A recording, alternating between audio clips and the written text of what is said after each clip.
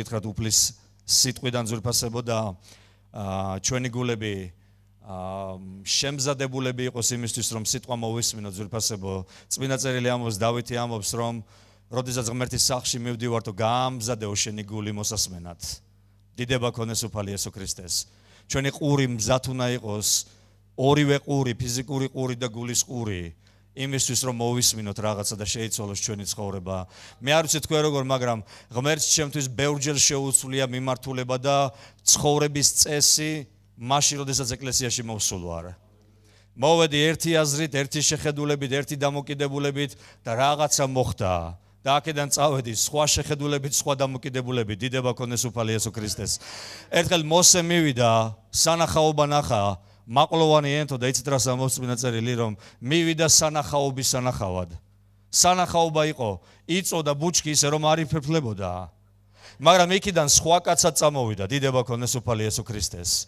ზოგჯერ იცით ჩვენ ერთნი მოვდივართ ეკლესიაში და სხვა ადამიანები ვბრუნდებით და იმედი მაქვს რომ ჩვენი ცხოვრება ასეთი იქნება იქამდე ვიდრე იესო ქრისტე არ დაბრუნდება რომ ჩვენ შევიცვლებით რწმენიდან რწმენაში მადლიდან მადლში დიდებიდან დიდებაში დიდება ქონეს უფალ ღმერთს ერთი ისტორია გამახსენდა ეხლა არ ვიცი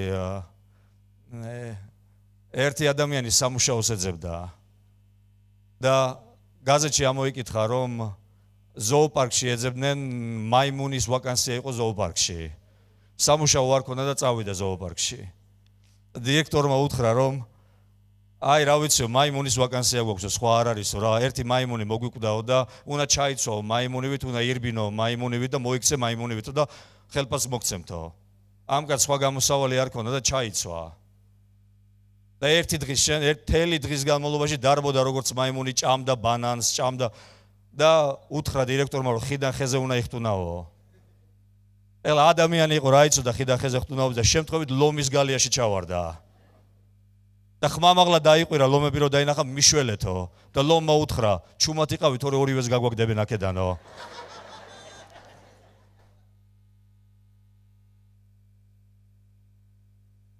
რა არის ახლა ამ ისტორიის მორალი ჩვენ არ უნდა ვიყოთ ადამიანები ქრისტიანობაში ჩაცმულები არავის არ უნდა ასეთი ქრისტიანი იცით რომ ასეთი ქრისტიანებით აივსო მთელი ქვეყანა ადამიანები არიან და როცა უნდათ მაშინ შეიმოსებიან ქრისტიანობით როცა უნდა გაიხდიან მაგრამ პავლე მოციქული ამბობს რომ ჩვენ ისე შევიმოსვეთ ახლით რომ ძველი შთაინთქა დიდება უფალი იესო ქრისტეს დიდება უფალი იესო ქრისტეს ჩემი ტექსტი ესაიას წიგნიდან არის ძვირფასებო ეს არის მე-6 თავი ვისაც ბიბლია გააქვთ გადაშალეთ ვისაც არა გაქვთ გვერდზე მიუბრუნდით და უთხარი სირცხული რომ ბიბლია არ გაქვსო ეცეთ რომ მოვიდა ძვირფასებო რომ ჩვენ ვიაროთ ბიბლიით საწერი კალმით ბოლო ტელეფონში მაინც უნდა გეწეროს ბიბლია ჩვენ იცით მზად უნდა თუ ჩვენ მოლოდინში ვართ იცით სხვა დრო დგება სხვა პერიოდი მოდის ეკლესიაში ღმერთი მოიტანს ღმერთის სიტყვისადმი შიმშილს და ადამიანები დაიწყებენ სახარები და ღმერთის სიტყვით სიარულს ისევ დიდება ქონეს უფალი იესო ქრისტეს ახალი მორწმუნე რო ვიყავი ძვირფასებო არ მახსოვს დღე რო სახარების გარეშე მევლო და მაშინ ახლა მეტროთი დავდიოდით და მეტროში რო დავждდებოდი ხოლმე და გადავშლიდი სახარებას უნდა გენახათ მე კი აღარ ვკითხულობდი ერთი აქედან კითხულობდა მეორე აქედან და რო უნდა გადამეშალა ხოლმე შევხედავდი თვალებში ჯერ არ გადაშალო ბოლომდე არ ჩამემთავრებიაო და ეცე ძვირფასებო ჩვენ უნდა ვიაროთ ღმერთის სახლში ისე როგორც მოწაფეებს შეჰფერი დიდება ქონეს უფალს ესაიას მე-6 თავი ნახეთ რას ამბობს ესაია მეფე ყუზია სიკვდილის წელს ვიხილევ უფალი დიდებულ და აღზევებულ ტახტზე მჯდარი და მისი სამოსლის კალთები ავსებდაო ტაძარს სერაფიმნი იდგნენ მის ზემოთ თითოეულს 6 ფრთა ჰქონდა ორით სახეს იფარავდნენ ორით ფეხებს და ორით დაფრინავდნენ გასახოდნენ ერთი მეორეს და ამბობდნენ წმინდა წმინდა წმინდაო ცაბაოთ უფალი სავსეა მისი დიდები მთელი დედამიწა და შეირყაო წირთხლთა საძირკვლები ძახილის ხმაზე და კვამლით აივსო სახლი თქვი ვაი დავიღუპე რადგან ბაგე უწმინდური კაცი ვარ და ბაგე უწმინდურ ხალხში ვცხოვრობ ჩემმა თვალებმა კი მეფე ცაბაოთ უფალი იხილეს ვიდრე გავაგზავნებ ძვირფასებო, აი ჩემი ქადაგების პირველი პუნქტი რა არის? მას მერე რაც ღმერთს იხილავ და ვინც ღმერთი იხილა ძვირფასებო, მოსეს ჩათვლით იყო თუ პირველი განცდა რაც მათ ეუფლებოდათ იყო ის, რომ ღმერთი არის წმინდა და ჩვენ ვართ უწმინდურნი. დაგეუფლათ ეს განცდა, როდესაც შეხვდით უფალი იესო ქრისტეს, რომ ღმერთი არის წმინდა. ღმერთი არის წმინდა. და იცით ძვირფასებო, ადამიანის ცხოვრებაში, აი თუ პირველად ხარ მოსული, მინდა რომ მიცოდე, შენს ცხოვრებაში იქამდე არაფერი შეიცვლება, ვიდრე არ დაინახავ ვინ არის ღმერთი და არ დაინახავ შენს ახლანდელ მდგომარეობას. თუ შენ მორწმუნე ადამიანი ხარ, შენს ცხოვრებაში არაფერი არ შეიცვლება იქამდე, ვიდრე არ დაინახავ ვინ არის ღმერთი და ვიდრე არ დაინახავ რომ შენ ცვლილებები გესაჭიროება. დიდება უფალი იესო ქრისტეს. ესაია მიხილა რომ წმინდა ღმერთი და მის სიწმინდეში დაინახა რომ ის ბაგე უწმინდური ადამიანი იყო და ბაგე უწმინდურ ხალხში ცხოვრობდა. და ის ამბობს, ვაიმე, ბაგე უწმინდური ადამიანი ვარ ძვირფასო. ქრისტიანული ცხოვრება ძვირფასებო, იცით როდის არის კარგი და მშვენიერი? როდესაც არასოდეს არ კარგავ იმის განცდას თუ ვინ არის ღმერთი.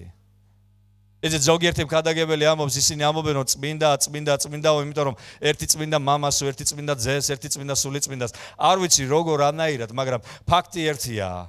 ანგელოზებიც კი თავიანთ სიწმინდეში ხედავენ ღმერთის აღმატებულ და დიდებულ სიწმინდეს.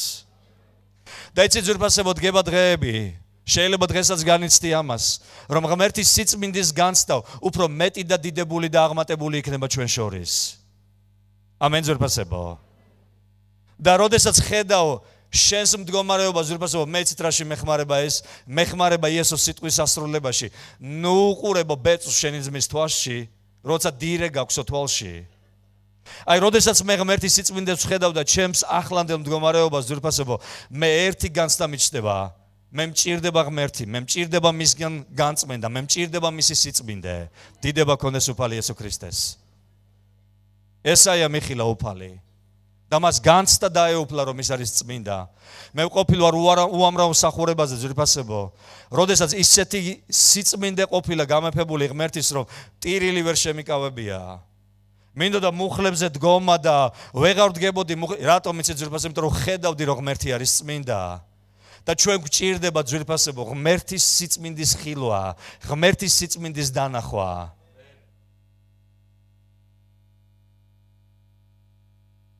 იცით როგორ იცვლება ჩვენს გარშემო მდგომარეობები, როდესაც ხედავ ღმერთის სიწმინდეს და ხედავ შენს მდგომარეობას. ესაია მიხილა. მე არ ვიცი ესაიას აქამდე როგორ წარმოედგინა თავისი თავი, წმინდად, უმართლოდ, არ ვიცი როგორ წინასწარმეტყველი კაცი იყო. მაგრამ ღმერთის სიწმინდეში მან დაინახა რომ ის ბაგე უწმინდური ადამიანი იყო და ის ბაგე უწმინდურ ადამიანებს შორის ცხოვრობდა. და ის ამბობს ძვირფასებო, ვაიმე, დავიღუპე, რადგან ბაგე უწმინდური კაცი ვარ და ბაგე უწმინდურ ხალხში ვცხოვრობ, ჩემმა თვალებმა კი მეფე ცაბაოთ უფალი იხილეს. აბა გაიხსენეთ მოსე ძვირფასებო, გაიხსენეთ ადამიანები, რომლებიც შეხვდნენ უფალ ღმერთს. მოსეს ეუბნება გაიხადეო ეს ფეხსამოსი, იმიტომ რომ ადგილი, რომელზეც დგახარ მოსე, არის წმინდა. მახსოვს 20 წლის უკან დაახლოებით ვიყავით ერთ-ერთ კონფერენციაზე მოსკოვში. იქამდე არ მქონდა ასეთი რამ ნანახი. მაშინ ასეთი კონფერენცია ტარდებოდა, 50-იანი და ხარიზმატული ეკლესიების გაერთიანებული კონფერენცია იყო. და დარბაზში რო შევედი, გამიკვირდა, ერთი მხარეს მჯდომი ადამიანებს ფეხზე ჰქონდათ ფეხსამოსი გახტილი. და თურმე ესენი იმ ეკლესიებიდან რო ვიკითხე, ისეთი ეკლესიებიდან იყვნენ, რომელსაც სჯეროდათ, რომ როდესაც უფლის თანდასრება მოდის, ფეხზე უნდა გაეხადათ. იმიტომ რომ ადგილი, სადაც ისინი იმყოფებოდნენ, იყო წმინდა. ეხლა ეს შეიძლება რელიგიური რიტუალიც კი იყო, მაგრამ განცდა ჰქონდათ ძვირფასებო. დამოკიდებულება ჰქონდათ, რომ იქ სადაც ღმერთია, იქ სიწმინდეა. დიდება ქონდეს უფალს. მე მხოლოდ მის სიწმინდეში ვხედავ, მე მინდა რომ გულწრფელი ვიყო დღეს. მხოლოდ მის სიწმინდეში ვხედავ ხოლმე ჩემს მდგომარეობას. აი გამისამართლები ადამიანი, მილოცია, დამინახია მისი სიწმინდე და მომინანიებია ჩემი გასამართლება. მაგრამ ყოფილვარ იმ მდგომარეობაში, რომ ჩემმა გასამართლებამ თვე გასტანა, ისე რომ ვერ ხვდებოდი ჩემს დანაშაულს, იქამდე ვიდრე ისე ვარ აღმოვჩდი ღმერთის სიწმინდეში და ისე ვარ ვიყავი მხილებული. ღმერთის სიწმინდე გაგიმხელს ვინ ხარ შენ და გაგიმხელს ვინ ხარ ის ღმერთი. ეს კიდევ ერთ რამეში დაგეხმარება ძვირფასებოა. დაგეხმარება იმაში, რომ თავმდაბალი იყო და თავმდაბლურად იარო მის წინაშე. შეუძლებელია ღმერთის გამოცხადება იხილო და არ მიხვდე იმას, რომ შენ გჭირდება ის ღმერთი, რომელიც არის წმინდა. დღეს ის ადამიანები რატომ არ ეძებენ ღმერთს? ადამიანები იმიტომ არ ეძებენ ღმერთს, რომ არ იციან, რომ ღმერთი წმინდა, ან არ განუცდიათ ღმერთის სიწმინდე. შეუძლებელია ღმერთის სიწმინდეში აღმოჩნდე და არ დაგეუფლოს განცდა, რომ შენ გჭირდება ცვლილება. დიდება ქონდეს უფალ ღმერთს. იცით, იქამდე ვერ ვიცვლებით ხოლმე ჩვენ, ვიდრე არ დავინახავთ ჩვენს არსებულ მდგომარეობას. ზოგჯერ ასე ვართ ხოლმე, ადამიანები ვართ მაიმუნის ფორმაში ჩაცმულები და რაღაცას ვაკეთებთ ხოლმე და ვცდილობთ, რომ წარმოვიდგინოთ, მაგრამ იცით ძვირფასებო, ღმერთს უნდა რომ ქრისტეთი ვიყოთ შემოსილები. დიდება ქონდეს უფალი იესო ქრისტეს. ვასრულებდეთ მის გულის წადილს და ვხედავდეთ, რომ ის არის წმინდა და ჩვენ დამოკიდებულები ვართ მისი წმინდაზე. ძვირფასებო, დიდება ქონდეს უფალ ღმერთს. ამენ. მეორე რისი თქმა წმინდა, წერია მე-6 მუხლიდან მოყოლებული და მოფრინდაო ჩემთან ერთ-ერთი სერაფიმი, რომელსაც ხელში სამსხვერპლოდან აღებული მუგუზალი ეჭირა მაშით. ბაგეზე შემახო და თქვა, აჰა, შეეხო მუგუზალი შენს ბაგეს და მოგცილდა უსჯულოება, მოგეტევა შენი ცოდვა. დიდება ქონდეს უფალ ღმერთს. მეორე რისი თქმა წმინდა არის შემდეგი ძვირფასებო. მას მერე რაც დაენახა ღმერთის სიწმინდეს და შენს მდგომარეობას, უნდა იცოდე, რომ შენით შეუძლებელია განიწმინდო. აი რატომ ვლაპარაკობ ჩვენ ლოცვის ჯგუფებზე? რატომ ვამბობთ ხოლმე, რომ შევიკრიბოთ ერთად და ვილოცო და შეუძლებელია შენი ძალებით განიწმინდო? იცით, რამდენი ადამიანი ვიცი, რომ ცდილობენ და არაფერი არ გამოსდით, მაგრამ აღმოჩნდებიან ღმერთის თანდასწრებაში და რაღაცა ხდება მათ ცხოვრებაში. ის რასაც ებრძოდნენ ძვირფასებო, რაღაცნაირად ძალა ეძლევათ ღმერთისაგან, რომ გააგდონ და მოიცილონ თავიანთი ცხოვრებიდან. ესაი ამბობს, რომ ანგელოზი მოვიდაო და შემახოო მუგუზალი. შეუძლებელია შენით განიწმინდო. ეს ღმერთის საქმეა. და თუ შენ ფიქრობ, რომ აი როდის და როგორ ანაირად ორი რამ უნდა გახსოვდეს ძვირფასებო. პირველი, ქრისტემ უკვე მოგცა ჩვენ პატიება და გამოსყიდვა. და მეორე, აი ამ პატიებაში და გამოსყიდვაში, გამარჯვებულ ცხოვრებაში ჩვენ სიარული უნდა ვისწავლოთ და სიარული უნდა შევძლოთ.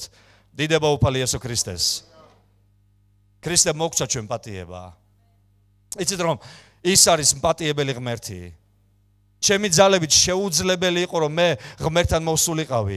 თუ დღეს პირველად ხარ მოსული, იცოდე ძვირფასო, რომ შემთხვევით არ მოსულ ხარ, ღმერთმა დაგიძახა, ღმერთმა მოგიხმო, რომ მოგესმინა ღმერთის სიტყვები და დაგენახა ღმერთის სიწმინდე, დაგენახა შენი ცოდვილი მდგომარეობა და დაგენახა ის, რომ ღმერთი მზად არის, რომ დღეს გაპატიოს ცოდვა. დიდება ქონდეს უფალს.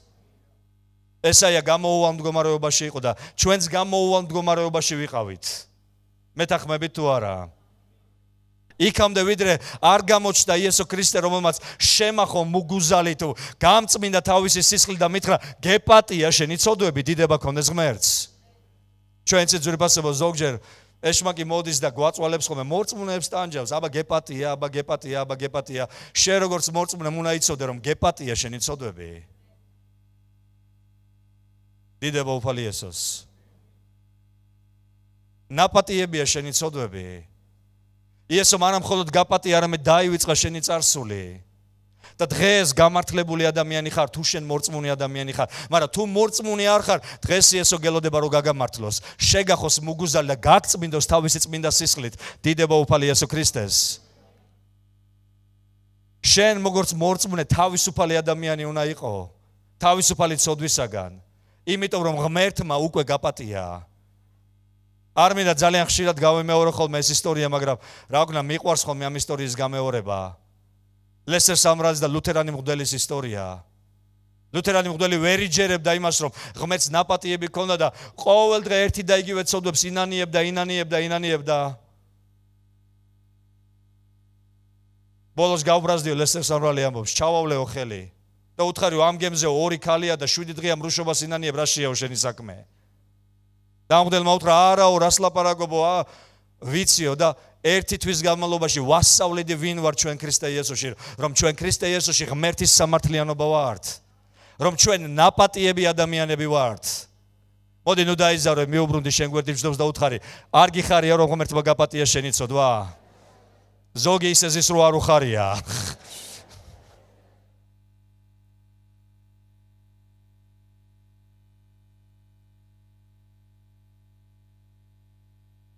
ერთი მქადაგებელი კარგად ამბობდა, ეშმაკი რამდენჯერაც მოვავდა გაგახსენებსო შენს წარსულსო, გაახსენეო მას მისი მომავალიო. ჩემ წარსულს კი ეშველა ეშმაკო, მე ნაპატიები, მაგრამ შენ რა გეშველება? თორ გამოცხადების წიგნი ამბობს, არის საბოლოო ცეცხლის ტბა, სადაც ჩაგდებული იქნება ეშმაკის სიკვდილი, მისი ანგელოზები და ისინი, ვინც არ მიიღეს მისი მხოლოდ შობილი ძე. მადლობა ღმერთს, რომ ნაპატიებნი ვართ. ერთი ისტორიაც მახსენდება, ერთი მდიდარი კაცი იყო და შვილი ყავდა. ნამდვილი ისტორიაა. ეს შვილი ძალიან კეთილი ადამიანი იყო. და ამოჩემებული ყავდა ერთი მათხოვარი, რომელთანაც გადიოდა და ყოველდღე აძლევდა ფულს. ერთხელაც ეს ბიჭი არ მოვიდა. და ამ მათხოვარმა მოიკითხა, სად არისო ის კეთილი ადამიანი, რომელიც ფულს მაძლევდაო? და უთხრეს, რომ გარდაიცვალაო. ეს კაცი მათხოვარი კი იყო, თურმე ცნობილი მხატვარი ყოფილა ადრე და დახატაო ამ ბიჭის პორტრეტი და გაუგზავნა მამას. და უკან მიაწერა, ეს ბიჭი ყოველთვის კეთილი იყო ჩემდამი. მე მინდოდა მისი სურათი დამეხატა. სხვა არაფერი არ გამაჩნია, მინდა რომ ეს სურათი გაჩუქო შენ. გავიდა დრო და ეს კაცი გარდაიცვალა, ეს მდიდარი კაციც. და რაღაც მემკვიდრი არ ყავდა, მთელს ქვეყანაში გამოაცხადეს აუქციონი. ეს კაცი იყო ხელოვნების მოყვარული და უამრავი ხელოვნების ნიმუში ჰქონდა და მთელი მსოფლიოდან ჩავიდნენ ხელოვნების მოყვარულები, რომ შეეძინათ ის ნამუშევრები, რომელიც ამ კაცს ჰქონდა შეძენილი. დასხდნენ ადამიანები, აუქციონი დაიწყო და პირველი გამოიტანეს ამ მათხოვრის დახატული სურათი.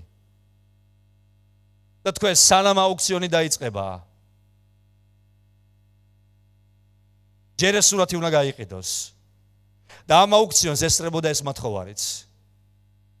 რო გაიგო აუქციონის შესახებ, რა ვიცი, ინათხოვრა თუ როგორ მოხვდა ამ აუქციონზე, ნამდვილი ისტორიაა. და როდესაც გამოიტანეს მისი დახატული სურათი, არავის არ აინტერესებდა ამ დიდრებს ეს სურათი.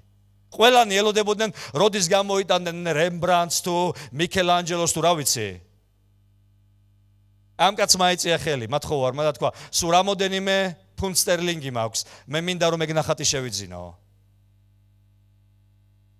და შეიძინა ეს ნახატი, ძვირფასებო. და როგორც კი შეიძინა ნახატი, გამოვიდა აუქციონს, ვინც ატარებდა, დაარტყა ის ჩაქუჩი რომ და თქვა, აუქციონი დასრულებულია. იმიტომ რომ იმ დიდარმა კაცმა დაგვიბარა, ვინც ამ სურათს იყიდის, მთელი სიმდიდრე მას დარჩება. და იცით, ქრისტიანობაში შენ შეიძლება ბევრი რამ არ გაქვს, მაგრამ თუ ძე გაქვს, ყველაფერი გაქვს. თუ ძე არ გაქვს, არაფერი არ გაქვს.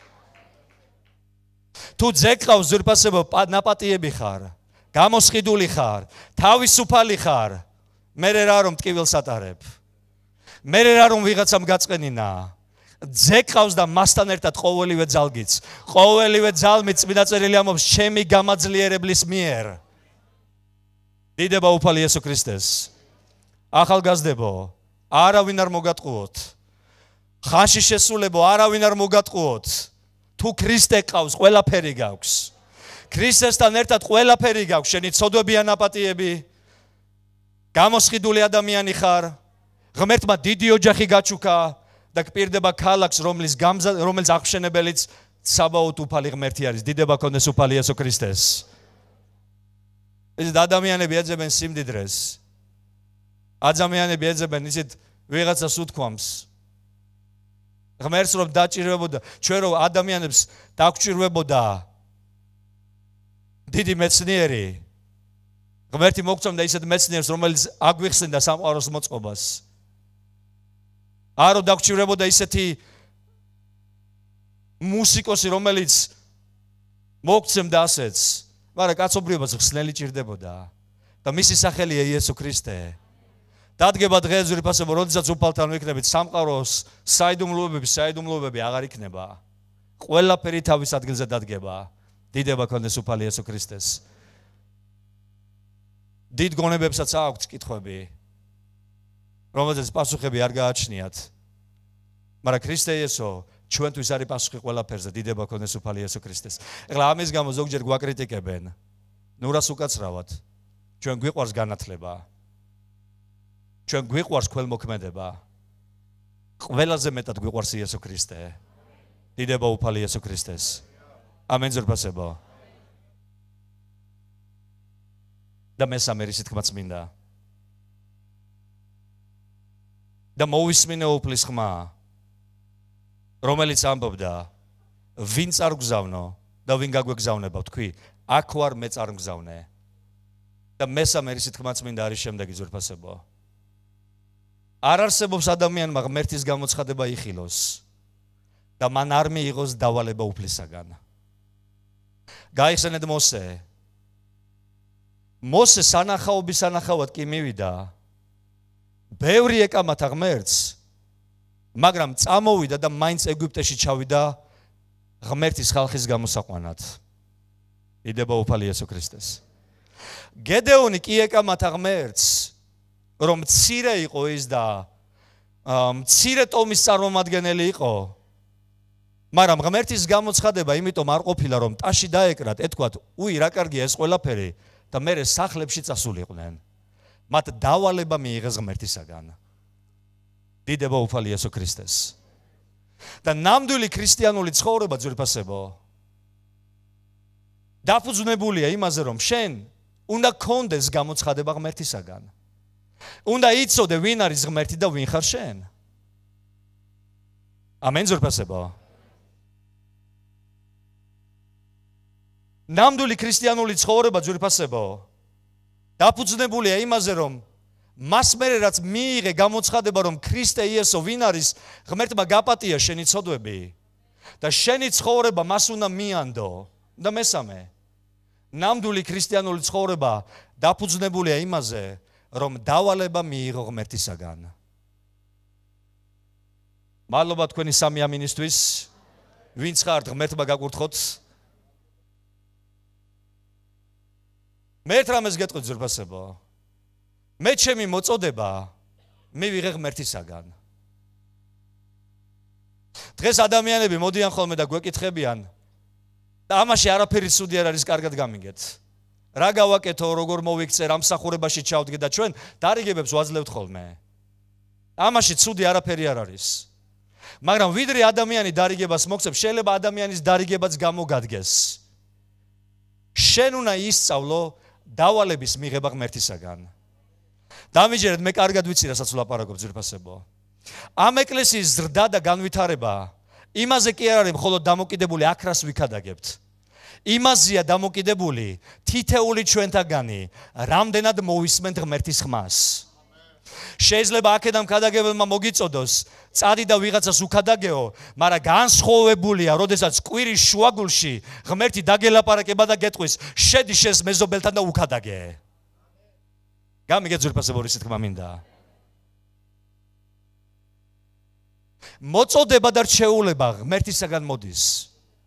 დავალება ღმერთისაგან მოდის. თუ დიდი ხანია შენ არ მოგისმენია ღმერთის ხმა ძვირფასებო, ძალიან ბევრი დაგიკარგავს და დღეს ის დღე არის, როდესაც უნდა განიახლო შენი გული და დამოკიდებულება და მოისმინო ღმერთისაგან. დიდება ქონდეს უფალი იესო ქრისტეს. მადლობა უფალი იესოს. მე ბევრჯერ მქონია შემთხვევა, რომ ღმერთს უთქვია ჩემთვის, მიდი და ელაპარაკე. მე არ ვიცი ახლა ბევრი მაგალითების ჩამოყალიბება არ მინდა, მაგრამ ამის სინებზე გაჩერებული ვიყავი, ველოდებოდი ჩემს უფროს. მანქანაში როდის დაბრუნდებოდა. და ხოჭით მანქანებს რო აჩერებენ ხოლმე, ის რო გეხმარებიან, პარკირებაში რო გეხმარებიან. დგას ერთი კაცი თავისთვის, მოხუცი კაცი ძლივს დადის და შინაგანში გავიგონე ხმა, რატომ მზიხარ? მიდი და ელაპარაკე ჩემზე. მაშინვე გადმოხვდი, მივედი ამ კაცთან და უთხარი, იცი მეთქი პაპა, რომ ღმერთს შენ უყვარ ხარ. კაიო რა შვილო ეხლა, აბა სად ღმერთიო და სადმეო და რა სიყვარულიო და რასა და 15 წუთი ველაპარაკე. 15 წუთი ვარწმუნებდი რომ იცით რაში ვარწმუნებდი რომ მოკვდებოდა ჯოჯოხეთში არ წასულიყო. და ვარწმუნებდი იმას რომ იესო ქრისტე ნამდვილია ცოცხალია და 15 წუთის მერე იცით რას მეუნება? ერთი შენნაირი მყავს სახშიო. თურმე ჩვენი ბაპტისტი ძმა ყოფილა. 20 წელია მელაპარაკებაო. გინდა დაიჯერე, გინდა არაო. რახან ორნი მელაპარაკებით, მჯერა ეხლა რასაც მელაპარაკებიო.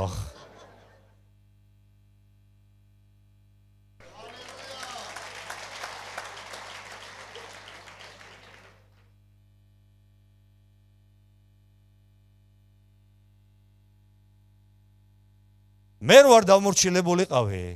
შეიძლება სხვა მიეგზავნა ღმერთს, მაგრამ იცით რო ხარ მიხარია რომ დავემორჩილე? იცით რომ ეკლესიის ზრდა, ლოცვის ძალა, ცხებულება დამოკიდებულია იმაზე, რამდენად დავიწყებ თითეული ჩვენთაგანი ღმერთის ხმის გაგონებას და მისი ხმის მორჩილებას. ჩვენ რატო გვაკლია ისეთ ხალხი ლოცვაზე ძვირფასებო? აღარ გვისმის ღმერთის ხმა. მე მქონია შემთხვევები, როდესაც სახლში მждар ვარ და სულიწმიდას უთქვამს, ნუ ზიხარ სახლში წადი ლოცვაზე და წავსულ ვარ ლოცვაზე, მაგრამ ამას გამგონი ყური ჭირდებოდა ძვირფასებო. შენ და მე როდესაც დავიწყებთ ღმერთთან გამოცხადებას, როდესაც მივიღებ ვინ არის ღმერთი, წმინდა ღმერთი. გამოცხადებას მივიღებ ჩემი ახლანდელი მდგომარეობის შესახებ.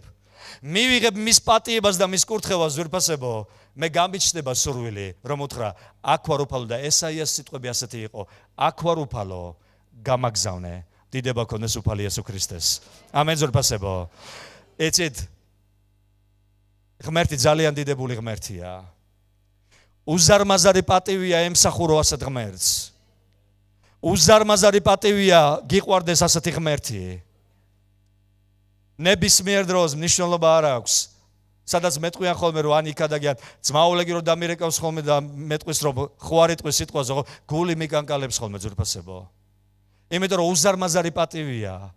უზარმაზარი, როგორ თქვა, ვინ ვართ ჩვენ რომ შეგვიძლია დავდგე და ვილაპარაკოთ ღმერთის წმინდა სიტყვები, მაგრამ მოგვანდო ღმერთმა. რატომ იცით? მუგუზალი შეგვახო. გაგვიწმინდა ბაგე და დღეს თითოეულ ჩვენთაგან შეგვიძლია ვემსახუროთ ღმერთს. დიდება ქონდეს უფალი იესო ქრისტეს. იცი შენ და მე რომ ვიცოდეთ როგორი ძალაუფლება გვაქვს ღმერთში, მოდი ერთ რამესაც ვიტყვი. აი ნებისმიერ დროს როდესაც მეზობელთან მიდიხარ და უკაკუნებ კარებზე, ეშმაკს გული უსკდება. ეშმაკს გონია რომ საქადაგებლად მიდიხარ, არ იცის რომ შაქარი გინდა, ორი კოვზი შაქარი. მაგრამ ზოგჯერ ძვირფასებო უნდა შევძლოთ გამარჯვებული ქრისტიანული ცხოვრების ცხოვრება და უთხრათ ეშმაკს, ეშმაკ ვიცი რა არის? მე დავიღალე ამ შენი რაღაცების მოსმენენ, მე ღმერთის ნების აღსრულებელი უნდა ვიყო. დიდება ქონდეს ღმერთს. ამენ ძვირფასებო. დიდება უფალი იესოს. იყავი გაბედული ადამიანი. ქონდეს შემართება ღმერთში და ქონდეს გაბედულება იმისა, რომ ღმერთი ძლიერი ღმერთია. ღმერთი ყოვლის შემძლე ღმერთია. მას არ აქვს იმისი პრობლემა, რომ გაგწმინდოს, გაგასუფთავოს და გაქციოს ისეთ ადამიანად, რომელიც წავა და ვიღაცის ცხოვრებას შეცვლის. დიდება ქონდეს ღმერთს. ესაია იხილავ უფალი და მისი ცხოვრება თავიდან ბოლომდე შეიცვალა. გინდა რომ იხილავ უფალი ღმერთი? გინდა რომ ემსახურო უფალ ღმერთს? მე არ მინდა ხელი აწვიო თუ ეს უბრალოდ ხელისა და თუ მართლა გულისხმობ რომ შენ გინდა ღმერთის მსახურება, ხელი აწიე მაღლა, იმიტომ რომ უფალს უნდა რომ რაღაცა კარგი მოახდინოს შენ ცხოვრებაში. შენი მსახურება არ არის მარტო სამსახური. შენი მსახურება არ არის მხოლოდ სწავლა. შენი მსახურება არის ემსახურო ღმერთს შენ სამსახურში და შენ სასწავლებელში. დიდება ქონდეს უფალი იესო ქრისტეს. დიდება უფალ ღმერთს. ღმერთს ძალიან უნდა რომ მისი კეთილი ხელი იყოს შენზე. ძმაულეგის უყვარს ხოლმე ამოხლის მოყვანა. მისი კეთილი ხელი. ეს ძველი აღთქმის ლოცვაც იყო. წადიო და ღმერთის კეთილი ხელი იყოსო შენზე. ღმერთის ხელი წარგიძღვეს. მისმა ხელმა მოგმართოს. იესო ამბობს თუ ღმერთის ხელით დევნიო მეო, ღმერთის თი დევნიო ეშმაკებს და მოსულა ომაში ღმერთის სამეფო. მისი ხელი გვინდა ჩვენ ძვირფასებო, რომ წარგვიძღვეს, წამოგვიძღეს, გვასწავლოს, შეგვაგონოს, ზიარება მიგვაღებინოს, ლოცვით ვილოცოთ, გალობით ვიგალობოთ, მისი ხელი გვჭირდება ჩვენ ძვირფასებო. დიდება უფალი იესო ქრისტეს. ღმერთს მადლობა და დიდება. ასე რომ ძვირფასებო, ჩვენი თავები უნდა გავამზადოთ იმისთვის, რომ დამანახე უფალო შენი სიწმინდე. და შენ სიწმინდეში დავინახავ ვინ ვარ მე და განვიწმინდები უფალო შენი სისხლით. დავიჯერებ ნაპატიები ვარ, დავიჯერებ რომ გამართლებული ადამიანი ვარ და მე გავაგზელებ შენს მსახურებას, დიდება ქონეს ღმერთს. ეს მაგის გამოდმებით უნდა რომ ჩაგროს ძვირფასება, მაგრამ ჩაგრის დღეები სრულდება იესო ქრისტე ნაზარეველის სახელით. დღეები დგება, როდესაც ჩვენ მორწმუნეები კარგად გავითავისებთ, ვინ ვარ ჩვენ ქრისტე იესოში და ჩვენ დიად საქმეებს გავაკეთებთ ღმერთისათვის, დიდება ქონეს უფალს. გედეონს რო გამოეცხადა ღმერთი, გედეონი შეიძლება ძალიანაც არ გრძნობდა ეხლა რომ ძლიერი იყო და მაგარი იყო, მაგრამ ღმერთი ეუბნება მაგარო ვაშკაცო და ღმერთი რო გელაპარაკება ადექი ფეხზე. ჩაიცუ შენი ფეხსამოსი, შემოისარტყლე და წადი და აკეთე ღმერთის საქმეები. დიდება ქონდეს უფალი იესო ქრისტეს.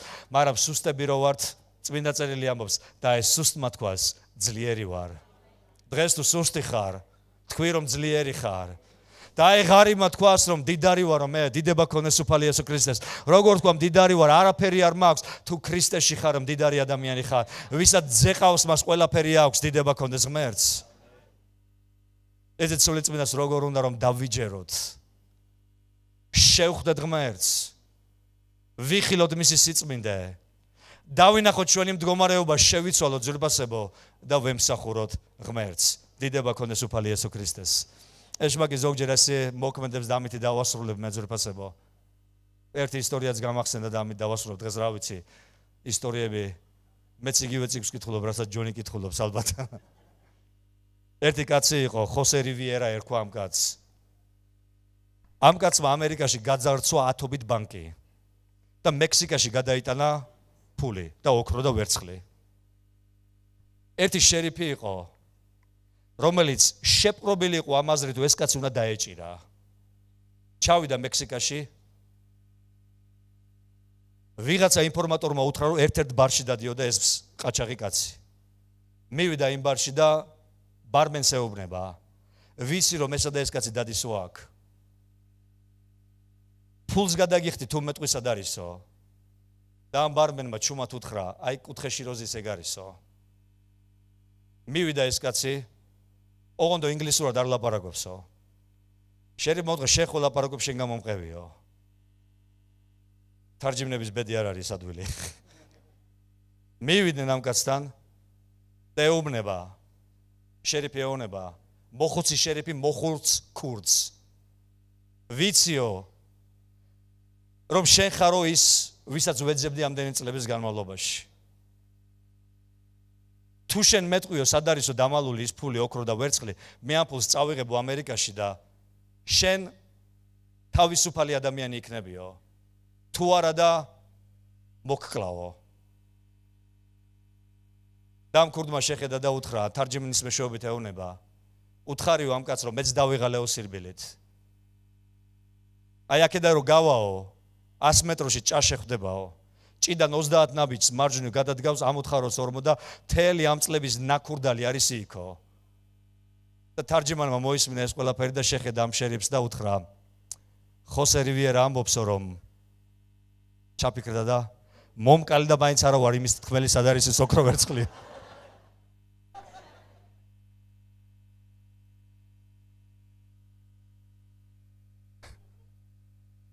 მიხვდეთ ისი თქვა მინდა.